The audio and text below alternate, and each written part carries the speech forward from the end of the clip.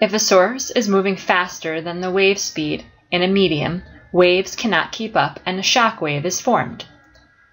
So we have 4 different diagrams here. The first is for an object that is stationary, creating sound.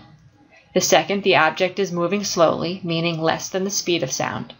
The third, the object is moving at the speed of sound, and you can see the sound waves bunching up. And then the fourth, the object is moving faster than the speed of sound, so that you see the object moving outside of the sound wave it created. These shock waves are like the bow waves produced by a boat going faster than the wave speed in water.